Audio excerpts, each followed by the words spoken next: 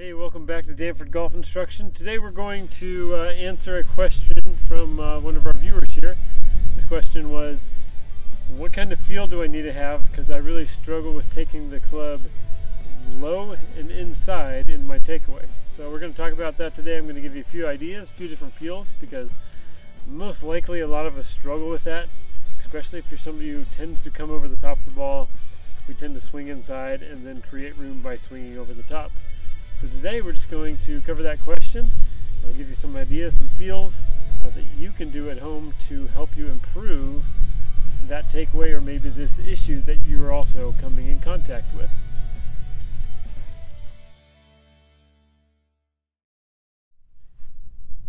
So most likely you struggle with somebody, if you're watching this, you struggle with the inside kind of low hand takeaway. Probably looks something maybe like that. Alright, so the first thing we're going to address is maybe your setup or your body is causing you to do this. Okay? So if you're somebody who stands really tall over the ball, alright, your shoulder turn is going to be pretty flat. And so your club, if you just turn around you, tends to be flat unless you have a lot of arms lifting up. So the first thing you need to do is check your setup. So what I look for is when you set up with, let's say like an average of 7-iron, all right, the tips of your shoulders, I want those to be 5, maybe 5, 6 some inches like that in front of your toes. All right, now make sure that when you're doing that setup, that weight is not also going to like the balls of your feet. I want the weight to still feel like it's going down through your ankle. All right, so you might have to hinge over a little bit more, which could feel a little bit funny. The reason why I want your shoulders more over the tips of your shoes, because it encourages your shoulders to turn a little bit steeper. And automatically, if I get my shoulders to turn a little bit steeper, I know that the club is going to start to elevate a little bit quicker. So that's one way that we can anticipate making sure the club doesn't swing right inside, is by making sure our shoulders turn at a good angle to the golf ball. All right.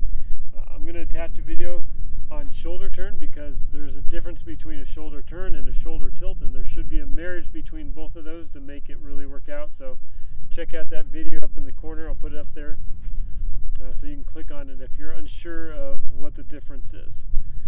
The next thing that we're going to talk about, we've got posture. We're going to talk about what your hands are doing. All right, because the hands can lead to lots of good things and lots of bad things. All right, so your wrists should basically kind of set straight up and down. Okay, so if you think you're hammering something, that's basically what the wrists do. They shouldn't whack it back and forth. Okay, so as you swing the club back, we want the wrists to angle up and down. So even if you're somebody with poor posture and your wrists are going like this, you're going to notice that it's almost impossible for that club to get sucked inside. So that's one feeling that you could really have, is it feels like the club just stays up in front of you. All right, the feeling that I like, it almost feels like you're throwing something over your right shoulder. All right, is kind of how your arm should be moving in your golf swing.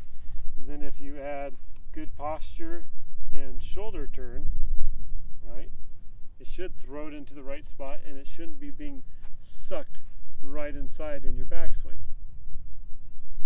All right, so we've talked about our posture, we've talked about what your wrist should be doing, and we talked about how our shoulder should turn.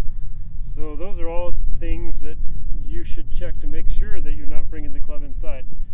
All right, the feeling that I have to make sure the club doesn't come inside is, as I turn away, I make sure my arms feel like they stay wide away from my body. All right, so if I take it straight on, right arm's going to stay pretty long for a while, and left arm isn't going to collapse to my chest. So as I take it away, I should have plenty of room between my body, my arms, and my body. Okay, a lot of us who struggle with swinging that club inside and taking it low, I know automatically that they're pushing the arms, the left arm across their chest, and your right elbow might be pulling back behind you. So you need to get that right elbow back out in front of you. It's going to, if you've struggled with bringing the club inside a lot, it's going to feel so bizarre and so strange to feel like the club head stays out in front of your chest. You've all probably seen the drill where people put the club into the center mass and they turn back. All right, that's basically kind of the same idea that we want. But when you put that into a swing, and for the first time the club's actually out in front of you and not low and inside, and you're not doing weird stuff with your body, it's going to feel weird. You might not even totally understand how to get it to the top of your swing from there, because it's going to feel strange. So make sure that you build up small. So a good way to improve your takeaway is start off with like hitting wedge shots. So if you have a green at your golf course where you can go 30, 40 yards out, and you just really work on just making sure you have that nice wide takeaway, and don't let that left arm get close to you. All right, just keep it nice and wide away to you, and just work on those 30-yard shots. Then build it up to 40, 50, then take it to 100 yards on the range, and 150, and things like that. You always want to build off with small first and kind of slower swings in the beginning, because as soon as you go full speed, basically you snap right back into your same old routine that you had before, which you've been trying to get rid of, because we've had a lot of repetitions in that, and our brain does a really good job of just going, oh, he's going full speed, let's go back to how we've been doing this the last 5-10 years of our life. Okay, so posture, shoulder turn, what your wrists do, and making sure your arms stay wide away from your body. All right, this could be a little bit harder for some of us who struggle with turning. All right, so you might have to make some adjustments. If you need some adjustments, again, there's another video that I did on making adjustments so you can turn a little bit more. So make sure you take advantage of some of the adjustments and some of the modifications you can make in your setup to make golf just a little bit easier for you. Okay, so those are some of the feelings, some of the ideas that you can do to improve your takeaway.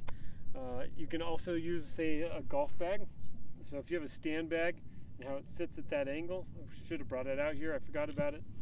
As you work on that takeaway, you should ride up that stand bag rather than run into the stand bag. You can use alignment rods. You can even use, if you have buckets on a range, you can stick a bucket straight back behind you and just make sure you feel like you're taking it above that bucket rather than in it or underneath it. Okay, those are all really simple ideas. I'm sure you can think of something. You could use a golf cart, but I probably wouldn't unless it's your own personal golf cart. All right, but make obstacles so if you run into it that you know you're not, so you know that you need to improve on it more. And then when you put that obstacle in the way, it's okay to eventually start to build up using it, because if you're going full speed and it looks good on camera and you're missing the bucket or your golf bag or anything like that, then we know we're on the right path and we can basically knock that off our list. We don't have to work on it anymore, and we move on to the next spot that we want to work on. I hope these videos help you. Make sure you subscribe, and thanks for posting that questions. If anybody else has a question similar or something different about your golf swing, make sure you leave a comment, and I will do my best to try to get to it.